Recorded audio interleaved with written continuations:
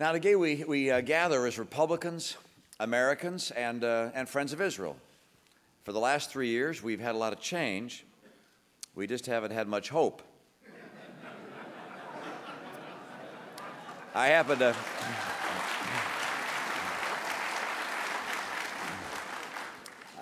to think to have a president that can create jobs, it helps to have had one.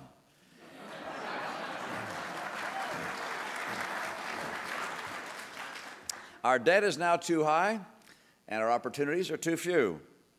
Almost $1 trillion in failed stimulus and trillions more in deficits have left millions of Americans out of work. The unemployment rate, as you know, has been over 8% for the last 34 months. This is the slowest recovery since Hoover. Over the last 4 years, the median income in this country has dropped by 10%, even as the cost of food and clothing and health care, gasoline, all those have gone up. Now, the poor have a safety net, and the rich are doing just fine.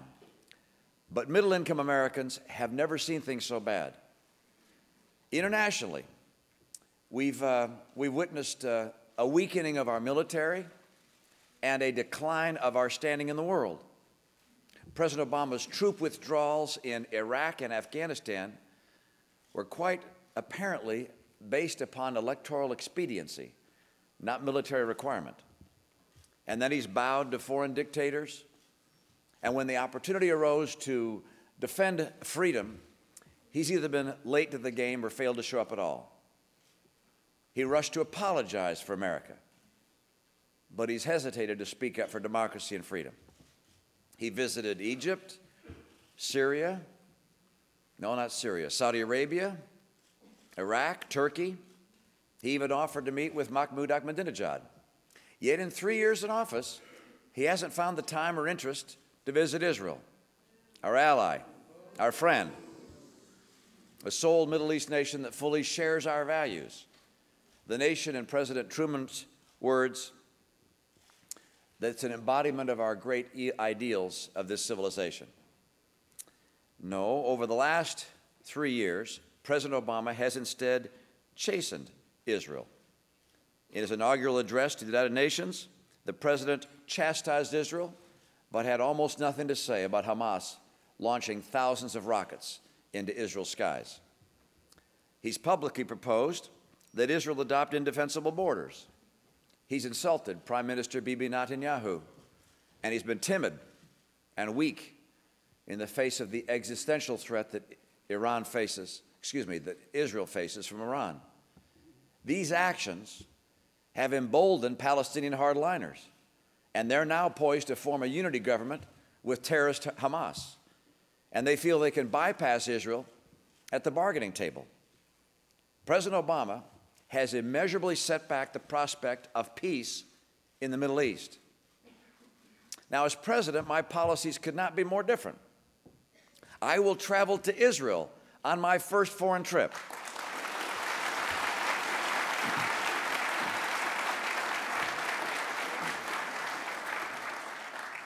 I will reaffirm as a vital national interest Israel's existence as a Jewish state.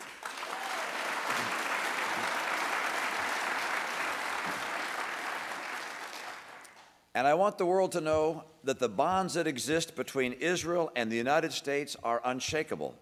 I want every country in the region that harbors aggressive designs against Israel to understand that their ambition is futile and that pursuing it will cost them very dearly.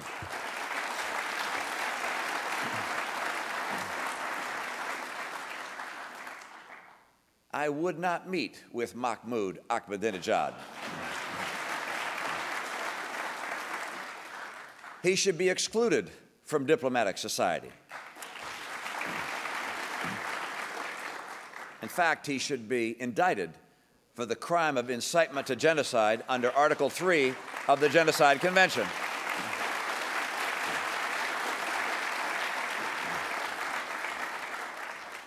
And on my watch, Iran's Ayatollahs will not be permitted to obtain nuclear weapons.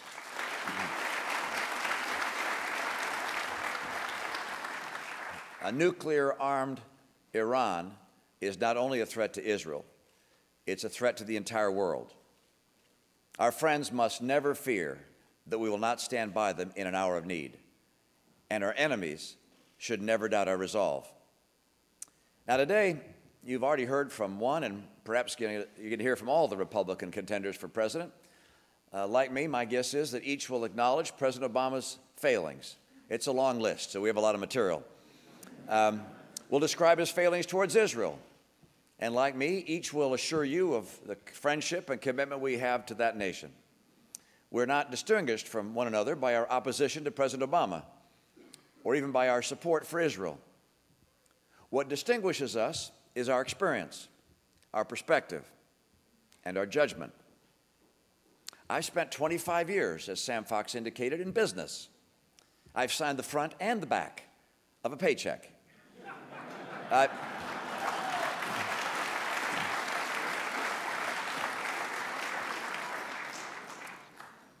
I've helped businesses like the Sports Authority and Staples to grow from startups to international enterprises. I've served as a governor of a state and as the steward of an Olympics. My perspective is informed by those experiences and, of course, by the defining constants in my life, my 42-year marriage to my wife, Ann, the life that we built with our 5 sons, 5 daughters-in-law, and 16 grandkids. And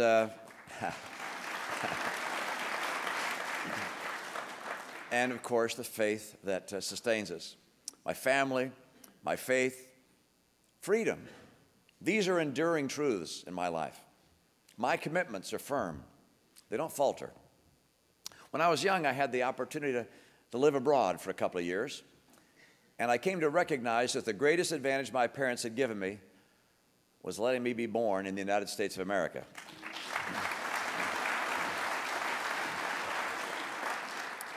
I am passionate about the principles that have made this nation the land of opportunity and a shining city on a hill. I believe in America. I believe it is the greatest nation in the history of the earth. I believe that the next century must be an American century. I believe our highest priority must be to maintain a people, an economy, and a military so strong that no one would ever risk challenging it. My faith in America stems both from my faith in the American people and from the principles that have made those people strong. We're a people from all parts of the world, all walks of life, but we're strengthened by our nation's unique founding principles. It's not by accident or luck that America became the greatest nation in the world. It is by virtue of the power of our values and beliefs and principles. We weathered the Great Depression. We emerged victorious from 2 world wars. We faced down the evil empire. And today, as we face new threats, I have every conviction that the American people, edified by American principles, will rise to the occasion again, securing our safety, our prosperity, and our peace. Now, one of those principles that I want to spend a moment talking about today is the fact that we are a merit-based society. In a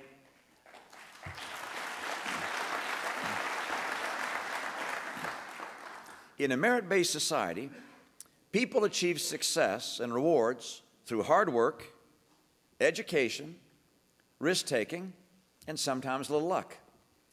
The founders considered this principle to be one endowed to us by our Creator, and they called it the pursuit of happiness. We call it opportunity, or we call it the freedom to choose our course in life. A merit-based opportunity society is one that gathers and creates a citizenry of pioneers, of people who invent, who build, who create. And then as these people exert the effort and take the risks inherent in inventing and creating things, they employ and lift the rest of us, creating prosperity for all of us. The rewards they earn don't make the rest of us poorer. They make us all better off.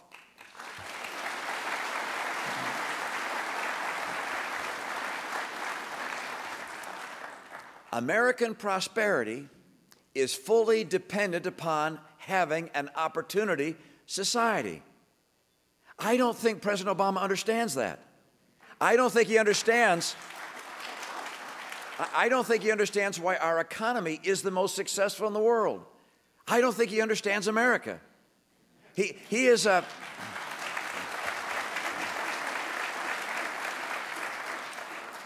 seeking to replace our merit-based society with an entitlement society.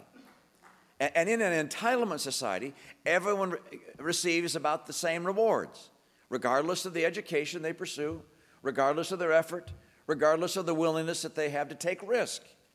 And that which is earned by some is redistributed to others. And in that kind of setting, by the way, the only people who get truly disproportionate rewards are the people who do the redistributing, the government folks. Entitlement societies are, of course, praised in academic circles, where they're far removed from the reality of a competitive world.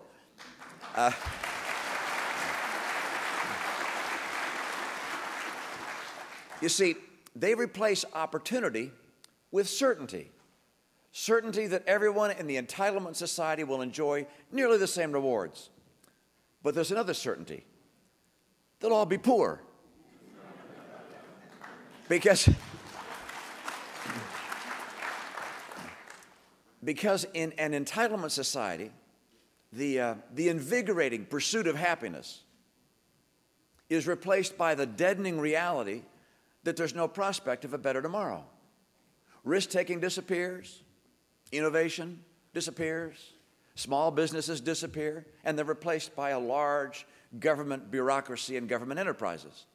And the result, as we've seen throughout history, is a nation that stagnates, that declines, and that can't defend itself. I'm convinced that this is where President Obama's fundamental change is leading America. And it informs aspects of his foreign policy as well. Think about this. Internationally, President Obama has adopted an appeasement strategy. Appeasement betrays a lack of faith in America, in American strength, and in America's future.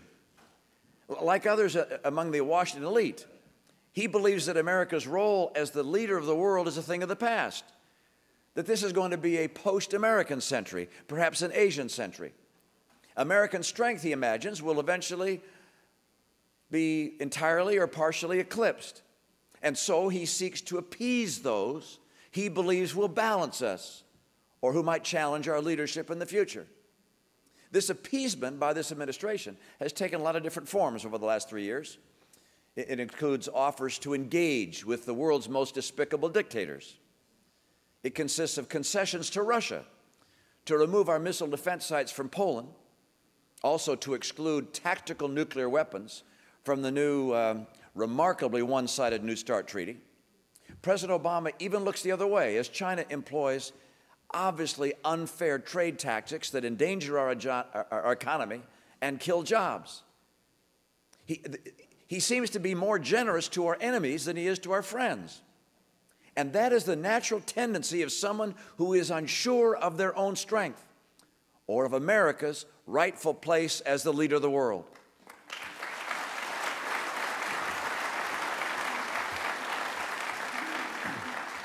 The course of appeasement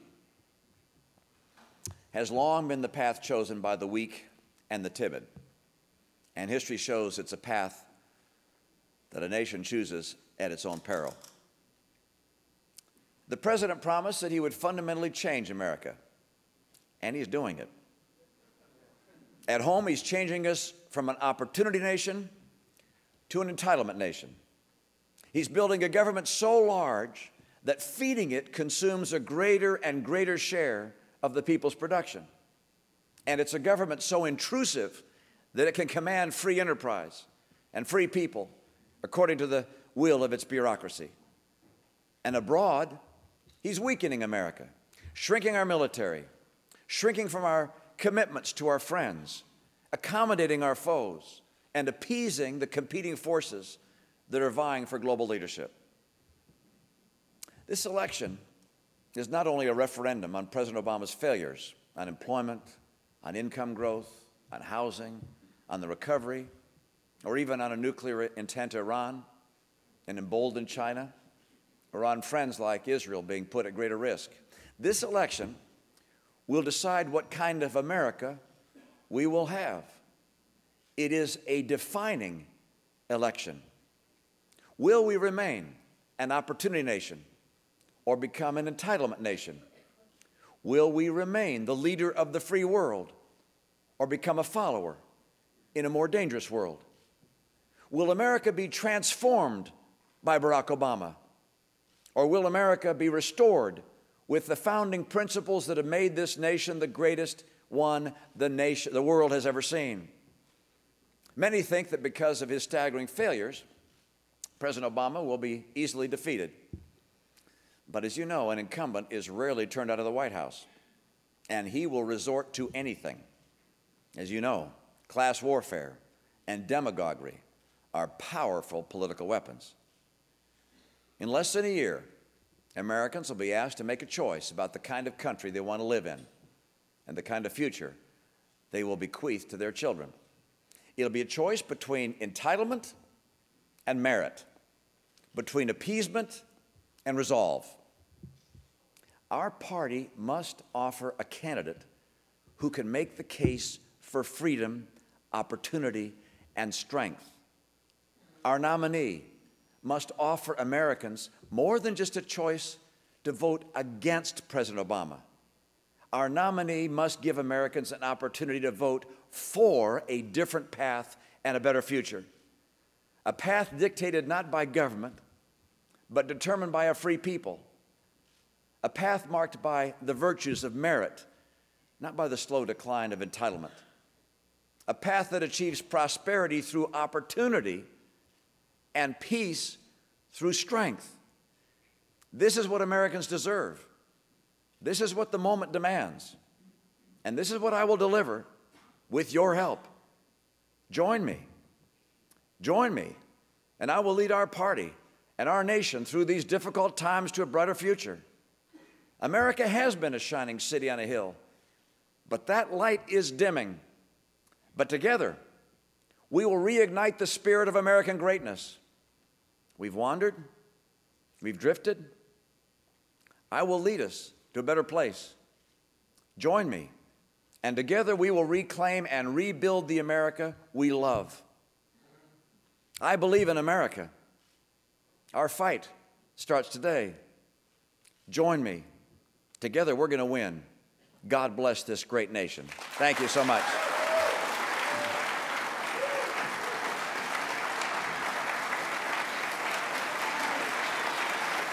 Thank you.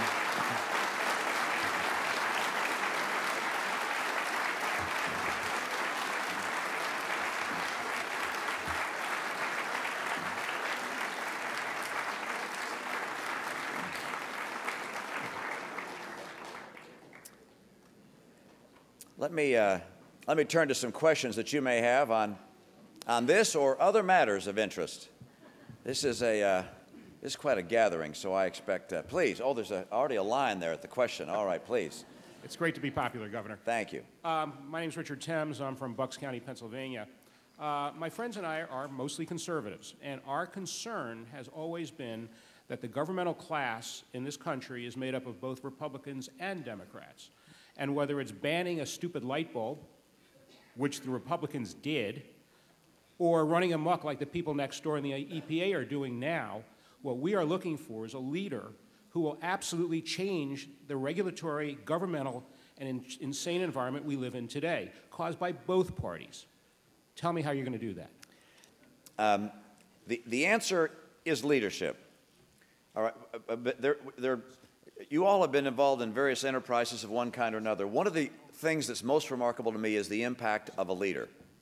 And I have seen, we've all watched what happened when Ronald Reagan came into office. Is it not amazing that one person, by virtue of his capacity to lead, wasn't a technocrat, wasn't a legislator, wasn't a bureaucrat, he was a leader by his capacity to lead and bring people together and to inspire people on both sides of the aisle to do what was in the best interest of their nation, not necessarily in their best interest as politicians.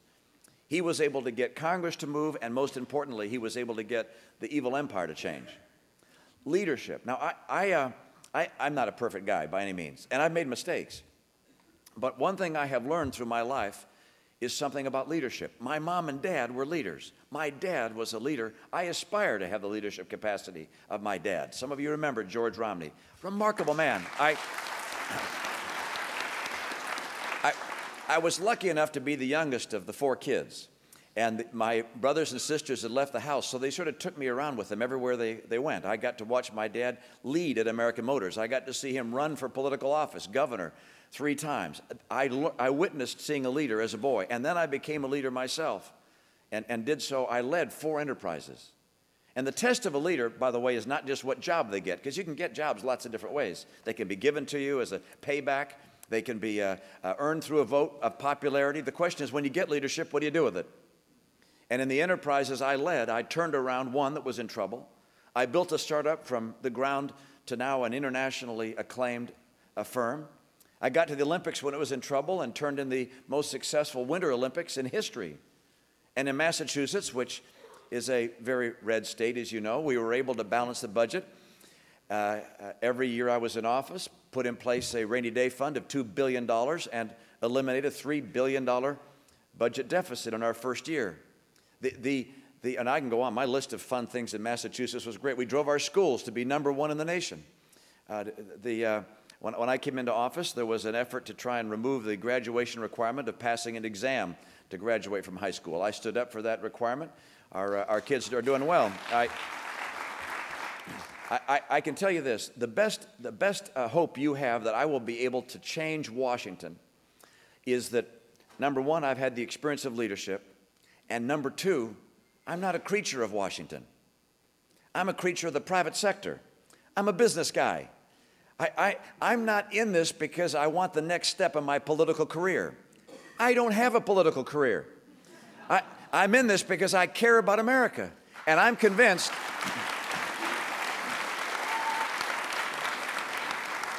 And I'm convinced the path we're on is the path towards Italy, towards Greece, towards Ireland, towards Iceland. That's the path we're on.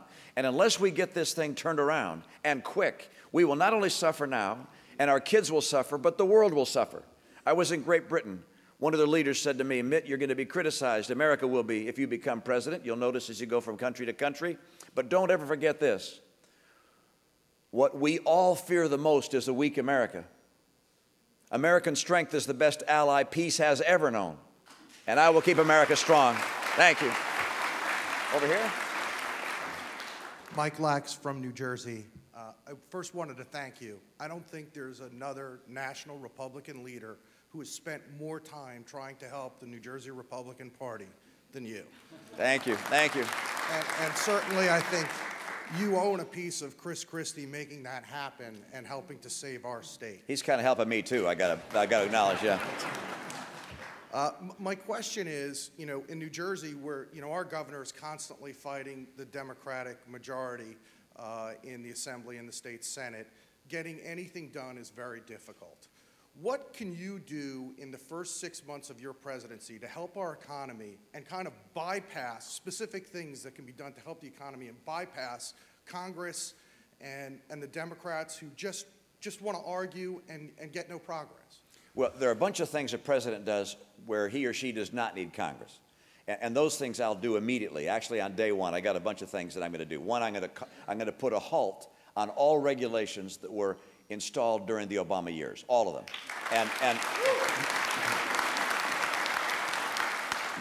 Because these regulatory agencies are filled with people who don't like you very much, who don't like the private sector and private enterprise and business people. And so I'll look through those. We'll evaluate which ones are killing jobs and hurting the economy. Because there are people who feel the job of government is to hold down the free enterprise and the private sector. I believe the job of bureaucrats is to try and encourage our economy and make us more competitive. So that's one. I will also direct the Secretary of Energy to provide licenses to the drilling companies that want to start getting more oil and gas out of our own resources. I will also issue an executive order that says no longer do you have to use unions on federal government projects, building roads and so forth. Make it competitive. The list goes on and on. That's just a sample of the kinds of things the president can do. I'm also going to immediately reduce the number of federal employees. That's something I could do directly. We'll dramatically cut back. And then something that needs legislative help, or approval, I'm intent on linking the pay of government workers with the pay that exists in the private sector.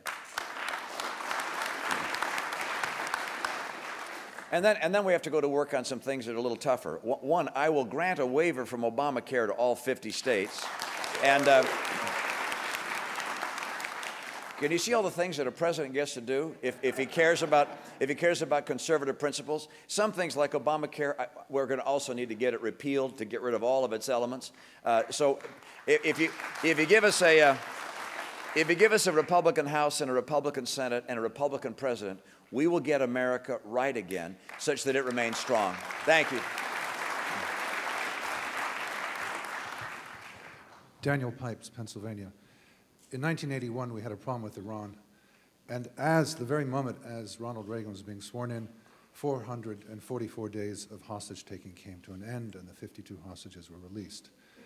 Is there anything you can do that on January 20th, 2013, we won't have a problem with the Iranians building a nuclear weapon, so that they will understand that this is unacceptable to us now, as holding the hostages was 32 years ago? Yeah, let me tell you what I would do. I don't know how far along we'll be by the date of January 20th of 2013 and where they will be at that stage, or what may have happened before that occurs. I was at the Herzliya conference in Tel Aviv, I think it was 4 or 5 years ago, and I laid out the 7 steps I thought we had to take to dissuade Iran from their nuclear folly. None of those steps have been pursued, which is terribly disappointing and has consequence of enormous import. Just mentioning a few.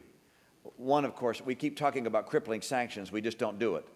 I think one of the greatest foreign policy failures of this president was that when he decided to give Russia their #1 foreign policy objective, which they fought for 10 years, which was removal of their missile defense sites from Poland, he gave them that and did not get in return a commitment by them to back crippling sanctions against Iran. That was an outrage. But that effort should not stop. #2, we should treat the Iranian diplomats, business people, and leaders like the pariah they are, as long as they're pursuing nuclear weaponry. And that includes indicting Ahmadinejad, as I indicated. We should also have covert and overt activities to encourage voices of dissent within the country. Ultimately, regime change is what's going to be necessary in that setting. And we should make it very clear that we are developing and have developed military options. Nothing concentrates the mind like suffering from sanctions and seeing a military option. It is unacceptable. We keep using that word. It is unacceptable for the United States of America to endure an Iran with a nuclear weapon. Iran nuclear means Egypt nuclear, Saudi Arabia nuclear, Syria nuclear, Turkey nuclear. It means a world that is not safe for Israel, is not safe for Europe, is not safe for America. That is not something we can allow to occur. Thank you. You're pulling me away? I get one more? I'll make it very quick. First of all, we have had a president who has gone around the world apologizing for the United States. I hope if you are the president, you will go around the world apologizing for Obama.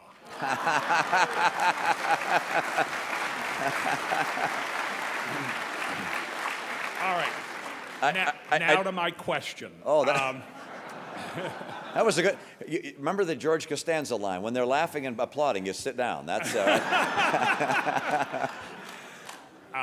You have been a terrific lifelong Republican, by the way, and I want to let you know some of us appreciate that. Eric Holder, Attorney General of the United States, has sent false information to the Congress regarding Fast and Furious gun running to Mexico. He ignored new Black Panther voter suppression in Philadelphia. He has, so far, I haven't seen investigations on Solyndra. and the crony capitalism corruption going on with those loans. Hillary Clinton has ignored our brothers and sisters, Coptic Christians in Egypt, and she has the chutzpah, this audience will understand. Even I get chutzpah. Yeah. To say to Israel, your Orthodox women aren't being properly tended to by the government. Would you consider, if you are our nominee, nominating ahead of the election somebody like a Rudy Giuliani to take on Eric Holder as the Attorney General? Yep. What?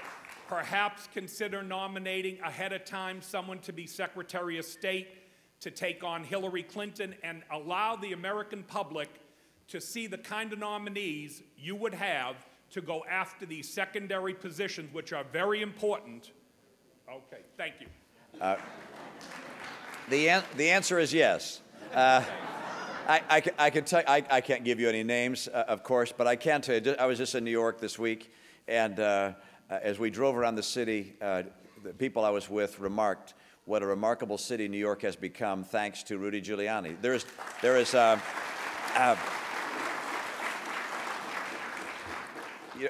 Every time the sophists draw you towards weakness and accommodation and appeasement, you see on occasion a person of strength that stands for principles, and when that occurs, you see the positive outcome. You see it in New York City. You see the opposite effect of that as we look at world affairs today. Strength, American strength, is the best ally peace has ever known. I will be, if I'm fortunate enough to become president, I will be a president that focuses every aspect of foreign policy upon whether or not it makes America stronger.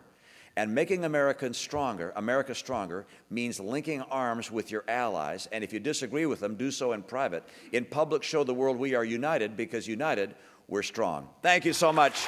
Great to be with you.